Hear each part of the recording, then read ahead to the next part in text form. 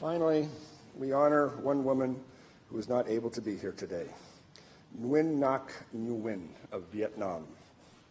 An outspoken critic of injustice and human rights violations, blogger and online activist, Nguyen has been held incommunicado at a detention center since October after exposing a toxic waste dump, one of the worst environmental disasters in Vietnam's history.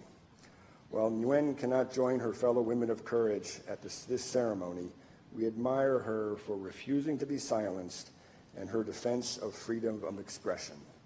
Nguyen is being honored for her resoluteness to expose injustices and corruption and using her voice to stand up for the protection of people's rights and freedoms.